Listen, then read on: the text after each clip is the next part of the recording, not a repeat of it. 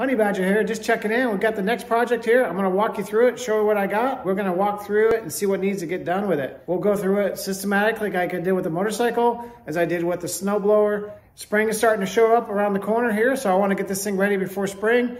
Get this in the garage, get the snowblower out, and we'll go from there. Speaking of snowblower, as soon as it shows it's not gonna be any more snow on the ground, we're gonna go back to that snowblower and get some fresh paint on that thing and kind of freshen it up, make it look pretty before I put it in the shed for the summer. Alrighty, let me walk you through it.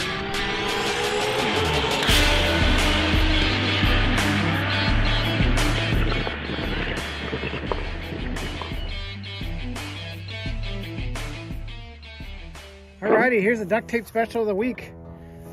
Got a big old flat tire, got a bunch of duct tape on here. At least it's John Deere green duct tape, you know, and it matches the black, so they tried to go with that.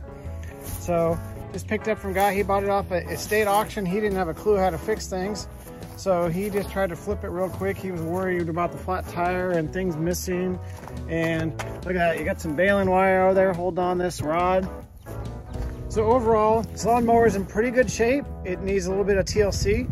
So what we'll do is we'll try to figure out how this thing works. We'll try to do this on the channel. I don't know how to get in here. Maybe it's all duct taped down. The hood's duct taped down. Here we go. I'm not sure how to get in. I don't want to break it anymore. These things are kind of expensive. You can replace some of this stuff, and we're gonna fix this thing. Oh, I'm not sure what this is. Got some wiring going on here. We'll figure it out. It does run. The guy drove it off the truck that he brought it with. That's a good thing. Let's see what we can do here. All right, let's see if we can start this thing.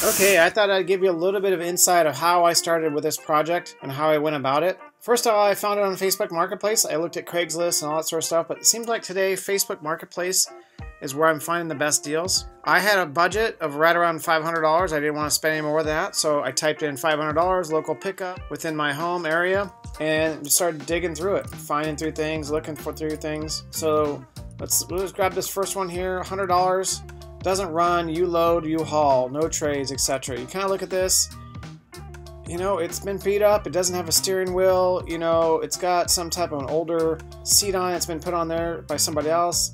You know, I think I might pass. Alright, let's spend a little bit more money. Let's keep going here. Oh, well, let's see here. $400, you see what this looks like. I'm selling it, runs, drives, mows good, looking up for upgrade. Okay, well, you know, it needs a new hood right there. It's not looking good there. Kind of look right here, you know there's some belts missing right there.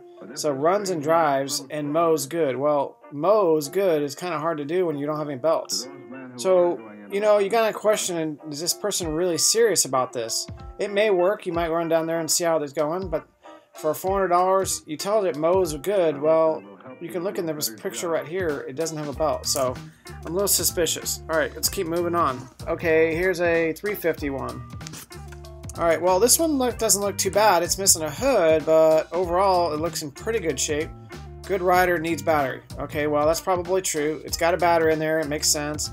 You know there's something missing here. It's probably not supposed to be open that way. And then I bet that fuel line is not supposed to be dropping down right there as well. So you start digging around, looking through things. Now all these are not a big deal, fix some of this stuff, but you just want to see what the accuracy of this stuff is. Okay, now let's look at the pictures that I had when I looked on my Facebook Marketplace and found this project that I currently have. Walking through, I have a hood that needs to be replaced. It's got duct tape on it. We have a seat that needs to be replaced. Not a big deal. Nothing too along the side there you can see anything. There's a headlight that's broken. There's the flat tire he's thinking about. So, you know, there's a little bit there. He says it runs and drives. For the price, I want to keep that hidden until it's all said and done. I think you guys are going to be shocked. But for the price, I know that I can do some work to this and spend a little bit more money on it and get it running and have a nice tractor.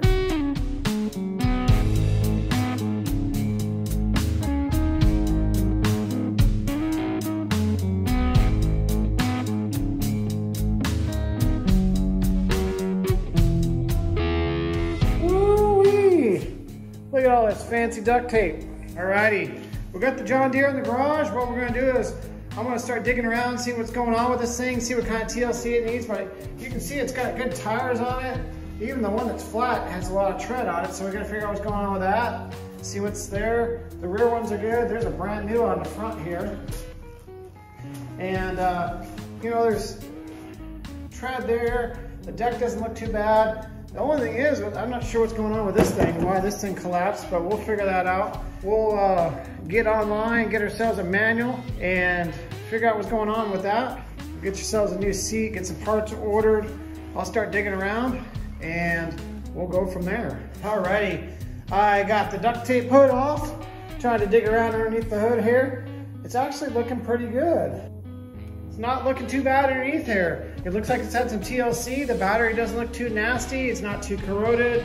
All that sort of stuff. The oil, I did check that. That's a little, that's right at the low mark, but we can fix that. We can add a little oil. We'll do an oil change anyways.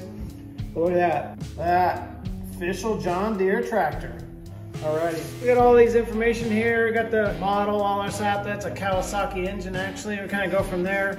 Not looking too bad. It's got the electric start. You heard that. The big old flat tire and that juice just dribbling out of the bottom is somebody put some flat fix in there. You don't ever want to do that. You just don't do that. Coming on over here, you know, estate sales can be a pretty good deal because it looks like that whoever owned this before did try to do a pretty good job of fixing it. You can see the fuel's in good shape. You know, it looks nice and clean here. Looks like it's probably replaced the filter there. There's some type of sensor that's been replaced.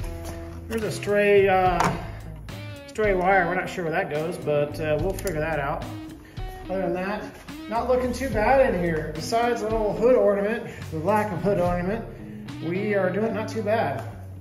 The old duct tape was covering up the fact that I think the mounting brackets here were broken, and not sure what's going on with this, so we have to figure that out. I did a little interweb research to figure out what was going on with this hood. They are available. They're not exactly the cheapest thing, so we'll see what we can do with that. We'll have to do some research on this steering right here. And as you can see, we got some really tight steering. Whew. I'll just move this here, and it's not moving very well. So we got to figure out what's going on with that. Not too bad. Overall, I would say I'm really happy with this purchase. I'll reveal the price of this when I'm all said and done. If you guys got any guesses on what I paid for this, leave in the comment section below. What we'll do is we're gonna get ourselves a manual and figure out what's going on with this. Now I went and found an LX 176 John Deere, and now I did a internet research. I'm like, okay, well, I know I need new hood, probably a new seat, and I was kind of seeing what the prices were for batteries. And all right, other sources of manuals is on Manual, EM Manual Online. You can go to look for manuals there, go to John Deere, and then it's LX series, grab that. And then I know I can get a manual for LX 176 for $22. So that's a little bit of research, kind of figure out what things are going to cost. See, make sure major ticket items, make sure you're not going to get into something really crazy, expensive, that don't have any parts available. You want to make sure that parts are available. I mean, just look at this older one. It's, you know, it's got a little bent hood. It's a little older style. So you got to question yourself, how many parts are available, or are they easily available? So you want to buy something a little newer if you can. I mean, if you want to repair something and rebuild it and restore it, that's a total different thing. This would be a cool tractor to rebuild and restore. But if you just wanted a tractor to get going and mow the lawn and just have as an everyday workhorse, probably not going to go after this. But if you want something to restore and have a really cool older looking something, this is a really cool item here. You guys saw the awesome lawn tractor I got. We'll reveal the price when it's all said and done, but if you guys have any guesses, put it down below in the comment sections. Hit the like button if you like this project. Hit the subscribe button if you want to see me continue on with this project. And hit the bell thing so you guys know when the next thing comes out. This is a little bit short episode today, but I want to do some research, get going, do a little bit of internet web research like I showed you guys and showed you guys how to do that stuff. We'll do that, get some parts in order, start digging into this thing. Alrighty, talk to you later.